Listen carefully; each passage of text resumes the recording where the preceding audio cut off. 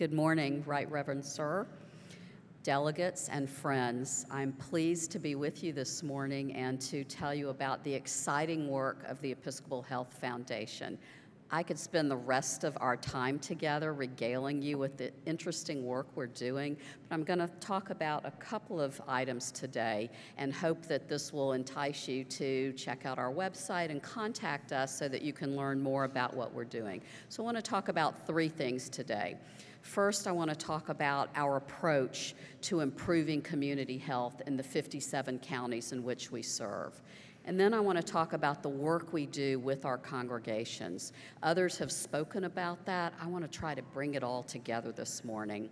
And then I want to talk to you about the grant making that we have done as we begin our 6th year of operations. So first of all, our approach to health is exemplified by this hashtag that we are trying to build a following to use.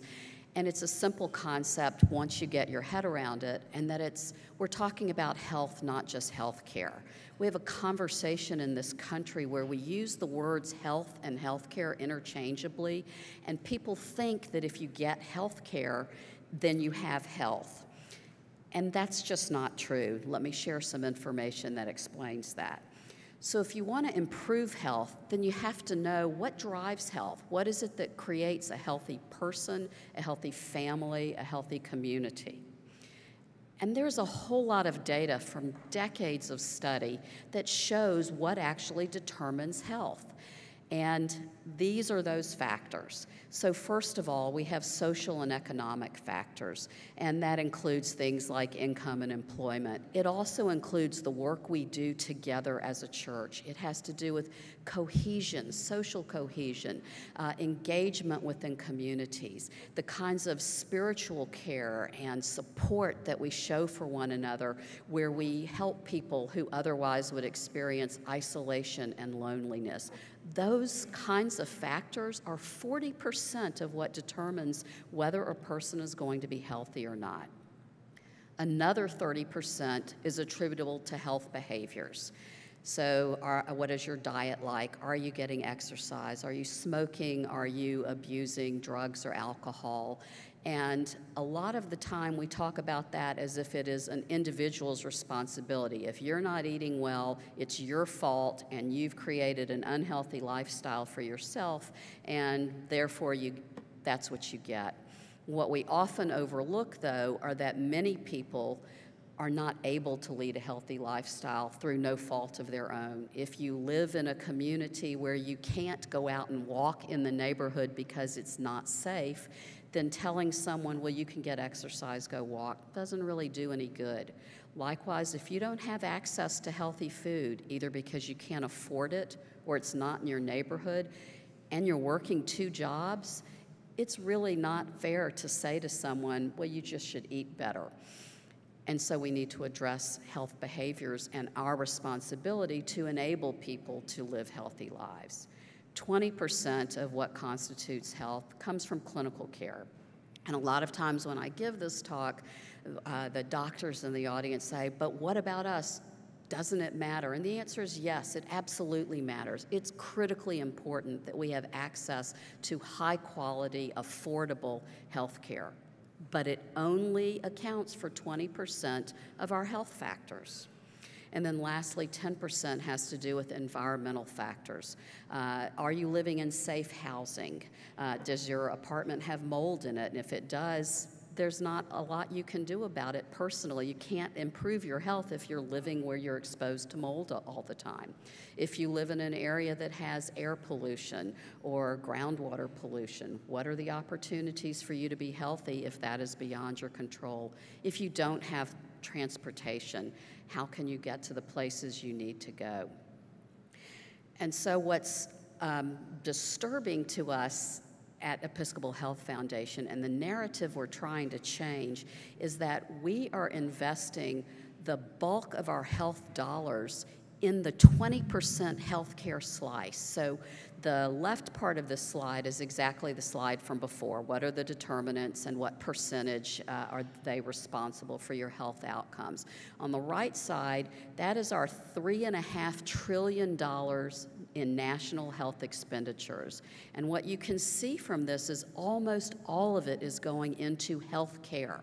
And it's not that health care isn't critical, it's just that it's a little slice of the pie. And so our mission is to change that. Let me show you how it works in some other countries. So we are your Episcopal data geeks, so bear with me for a couple of slides. The light blue part of each of these bars is the percentage of GDP that each of these countries spends on health care. You can see in the US column that we are spending more as a percentage of GDP, and because we have the largest economy, more dollars, than any other country on health care. We are spending the least on what internationally they call social care, what we would call the social determinants of health, all of these non-medical factors that impact whether or not you're healthy. But let's look at some data. This is life expectancy in those countries. What you see from this slide is that we are spending the most on health care, we are spending the least on the non-medical factors that contribute to health, and our life expectancy is the lowest among all of these developed countries. I could draw the line up here for infant mortality. Can we keep babies alive for a year? We're the worst. I could show you the same data for obesity rates. We're the worst. And I could show you the same data for the health of older people. We're the worst. We spend more on medical care and less on non-medical factors than any other country, and we are getting lousy results. And so what do we do with this information?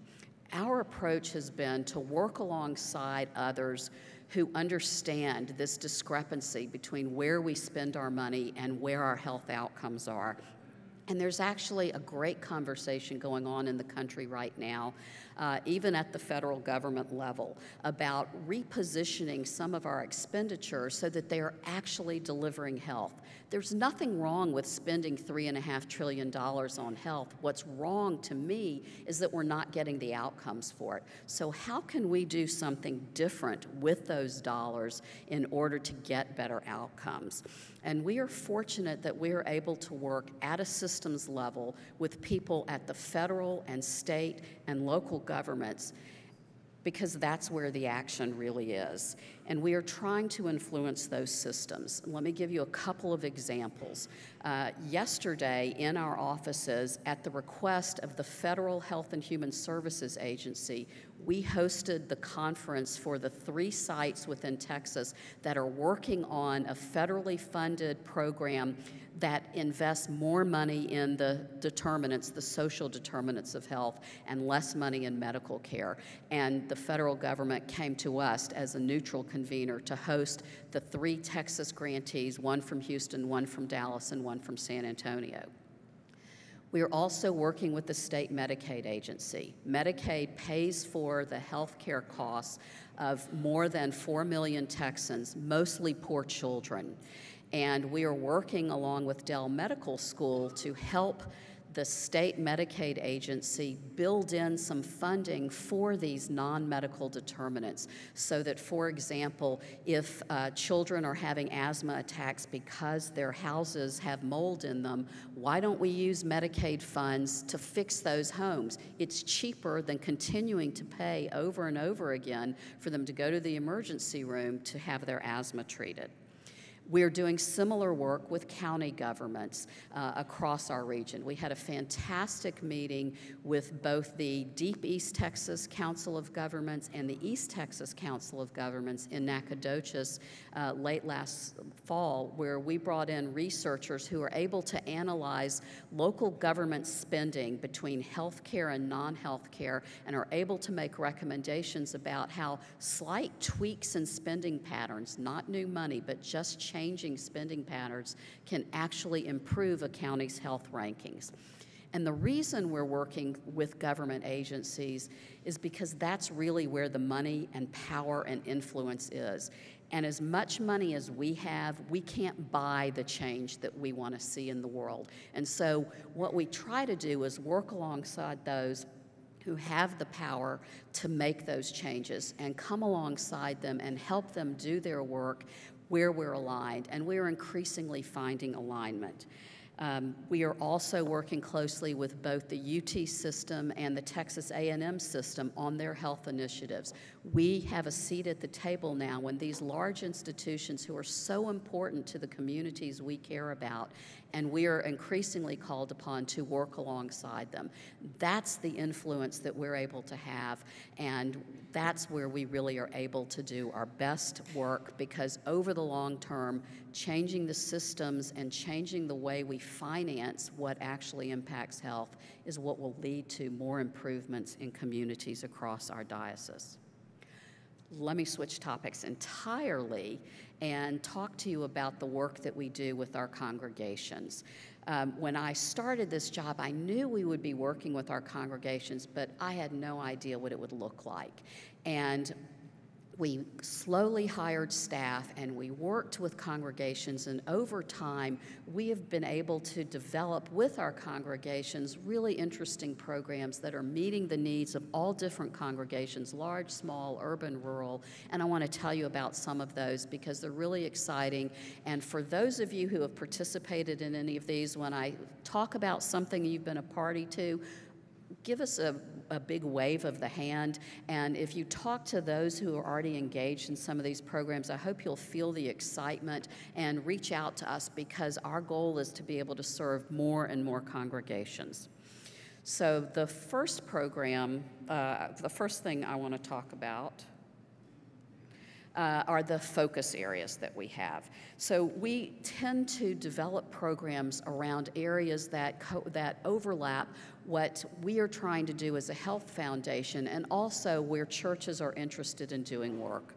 And so one of the areas that we're just beginning to get into is poverty.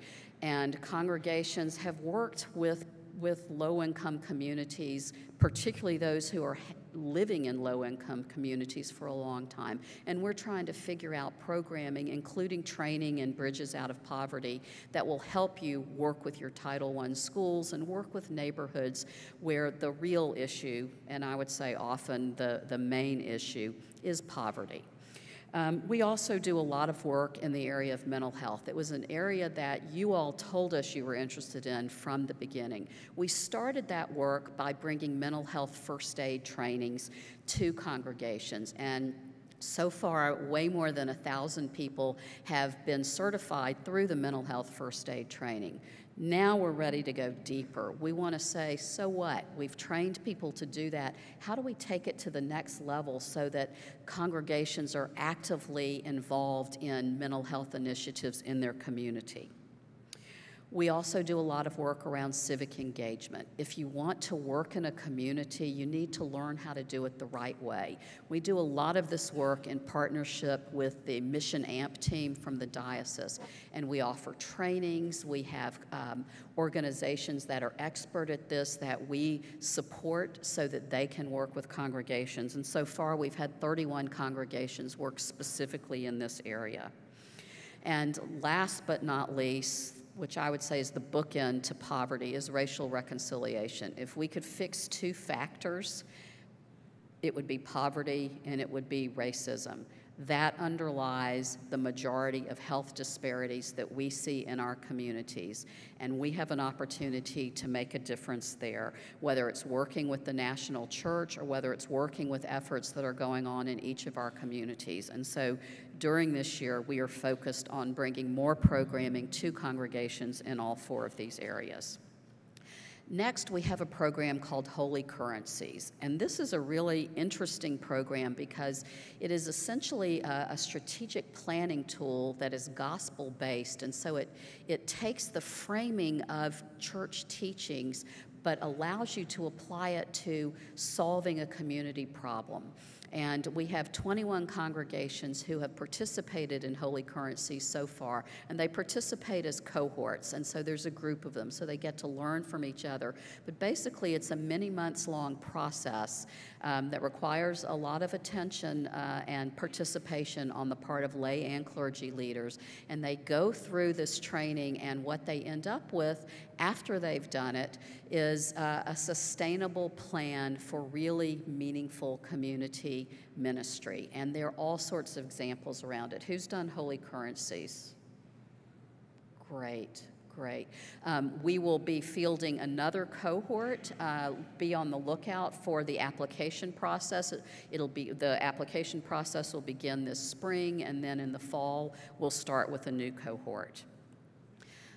We also have a kitchen cabinet. This is a group comprised of about 15 to 20 lay and clergy leaders, and they have given us great advice and great insight, and they also act as champions for us, where they go out and talk to their peers to let them know what the opportunities are with the Episcopal Health Foundation.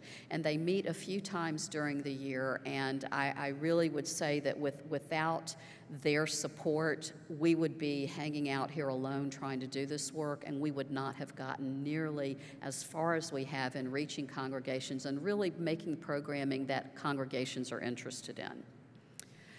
We also have an opportunity to expand working with Episcopal Health Foundation. Last year, we had a one-day session called In Common, and it was in Houston, and it was really a beginner session. If you haven't worked with us before and you want to learn about all of the opportunities we have, we called people together. Well, it was oversubscribed, and so what we've done this year is we're going to have 3 different sessions, one in March at Good Shepherd in Austin, one in May at St. James in Houston, and one in June at Christ Episcopal in Tyler. And this is an opportunity for clergy and laymen to come to this session, learn about the work that we do, and learn from those of us who are already involved in the work, and hopefully bring you into the next round of work. Lastly, we do a lot of capacity building. We have a number of staff members who work specifically with our congregation, 4 people who do nothing but congregation work. But we also have others in the organization. This is a picture of Troy Bush DiDonato, who does community engagement training, and he will come out and work with your congregation and your community on training. We also underwrite the costs of various kinds of consultants that many congregations have needed to advance their ministries. And we now have peer-to-peer learning cohorts so that those of you who are doing the work can teach others, because you're actually better teachers than we are from our office in Houston. These are the expenses that we have paid just out of pocket in the last 4 years in support of the ministries. And it doesn't include any of the costs of our staff, which is the real value you get from Episcopal Health Foundation, is working with our staff and the consultants that we can bring to you to help you learn how to do this great work. Now I'm going to switch tracks entirely and talk about our 5 years of grant making. Let me start at the highest level. So since our inception, we have made grants totaling $303 million. Let me break that down, and then I'll go into more detail on some of the specific tracks.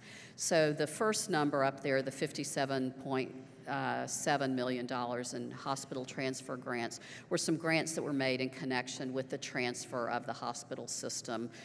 You can think of them as closing costs on the transaction in a way. The $126 million is, of course, the funding to the Great Commission Foundation, and you all have been exposed to the work of that foundation, including its new commitment to the campus ministries. The next number on there is the $30 million, that's $5 million a year in support of clergy health insurance.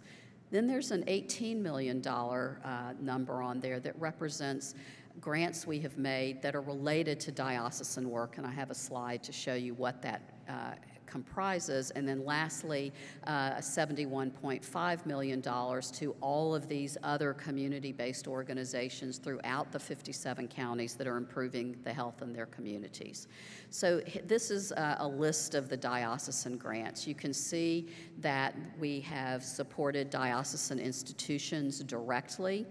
There are also a number of organizations that are related to the diocese, created by the diocese, or by churches in many instances, and they're now independent nonprofits. They're still closely tied and sometimes controlled by parishes, and those are organizations that we provide grant funding to. And then there's a smaller category of grants that have arisen because of the action of congregations. You have brought to us opportunities to fund organizations that we may not have known about, or you have brought to us ideas for community programs that we may not have known about, and so we keep track of that as well. So here's how the programmatic, the grants break down. This $87 million includes the $71 million and a little bit more of the diocesan-related grants. This is only through 2017, and the reason we present this data separate from 18 is because we have a new strategic plan and we categorize our grants differently. But almost $90 million went out between 2013 and 2017, the majority of it in access to health services, next in community-based primary care, and then the third largest category is in mental health and wellness. Under our new strategic plan, we have recategorized our grants. We're not doing anything all that different, but we think about them differently because our new strategic plan is built around 4 outcomes. Everything we fund flows through one of these outcomes, and so here they are. The Access to Care grant is the largest slice. Part of the reason for that is because it includes the $5 million for diocesan health insurance, but it would be really large otherwise. We spend a lot of resources on trying to get people enrolled in benefits and trying to increase access to care, whether it's through care on the ground that clinics are providing, or whether it's through organizations that are working to ensure that more people have access to care. Our next largest space is in health system reform. The work I've described to you at the beginning falls into that category. How do we change our system so that it's actually delivering health and not just health care? The last 2 slices are really about TIDE. Activate Communities is where we support the work that has to do with community-based organizations that are lifting up voices that will speak truth to power and that will get engaged in helping residents get what they need from institutions and from the governmental organizations that are meant to serve them. And then the early childhood brain development, which is really our newest and I would say most exciting area, is focused on how you do the work between one loving caregiver and one child from age 0 to 3, where you can physiologically change the structure of a baby's brain that can build the pathway for a lifetime of health. And you have this unique opportunity between 0 and 3. It's not expensive. Anyone can do it, and we are finding an increasing number of partners who are interested in doing this. So this backs up way before childcare or before school readiness. It's something about changing the nature of the brain of a baby, and it's really exciting, and we love the fact that there are so many organizations getting into this kind of work. Let me close by bringing you back in dollars to the beginning. So the transfer yielded $1.26 billion. Our net assets as of the end of 2018 were $1.156 billion.